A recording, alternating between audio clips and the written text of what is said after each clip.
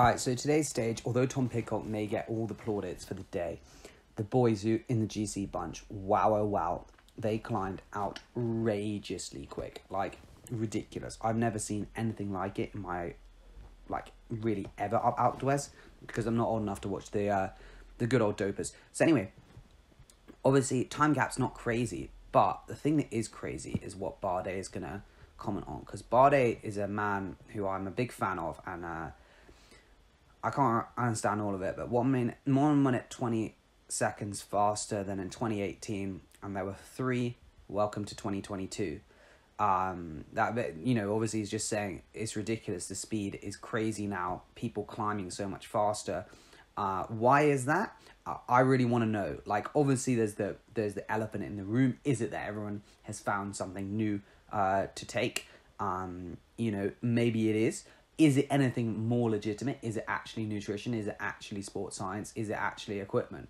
I don't know. I mean, it seems pretty sus to me. But anyway, Sepkus 38.34, Roman Bardet 38.48. We'll go to Sepkus in a bit. Now, Amarita Poli is a man who knows a lot about climbing. Follow him on Twitter. And you can see here some of the fastest times. So, Poggi, Vingegaard, Thomas, same time as like Mayo, Sastra, crazy. Like, before today, there were only the top, sub 40 was basically Nidoman. You think even Adam Yates beat Nidoman from 2013, and that was a pretty explosive Nidoman. Nidoman 39.22, so you can see Kuss and Mass both beat him. Okay, Bardet a little bit off, but you think how much time Quintana put into Froomdog that day. It's just crazy. And then we look at the number of people going sub 40. You can see 1995, 1997, we all know what was going on then. There was 5 or 9 people. And then 2004, again, 11 people, but that was a TT, so harder to say. But these, 2, 1, and today is 7 is crazy. It's absolutely bonkers. But anyway, we'll get to the what's Wikipedia. Sorry, that's my ride. Not as interesting, unfortunately. I am on holiday, so maybe more interesting. So Sepkus, I think this is the most ridiculous thing, though, is that, he's a domestique and is doing ridiculous watts. Anyway, it was a hard day yesterday, obviously.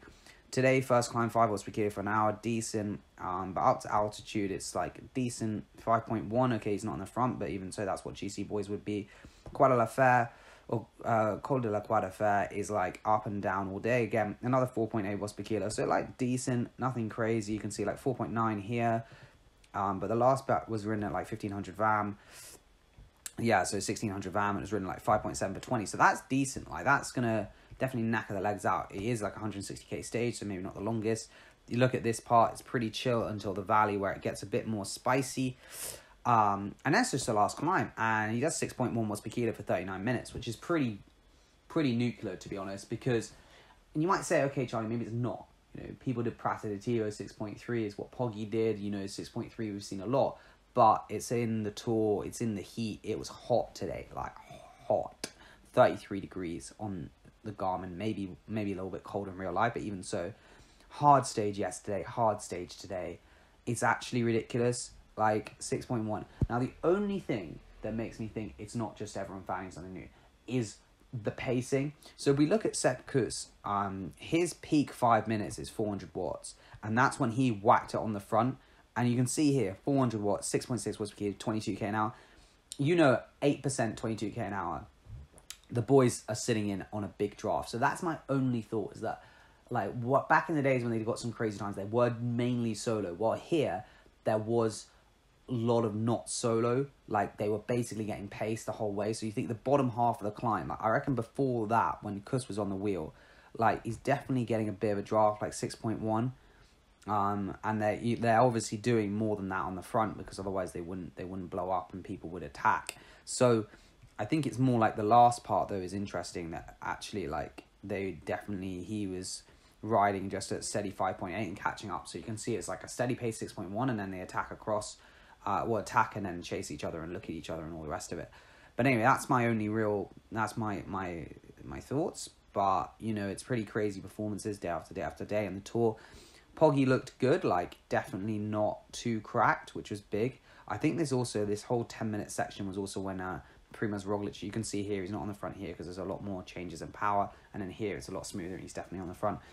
But yeah, you can see definitely that Roglic was on the front and really drilling it as well, and they were doing like close to 1800 VAM, which is bonkers, and 6.4 watts per kilo, which is pretty crazy. So we look in the wheel when I think, you know, he's still doing 6.49%, so I think that goes to show that the pacing definitely does help quite a lot. Guy on the front probably is doing 6.6, 6.7, so maybe saving 0.3 of a watts per kilo, which does add up a lot.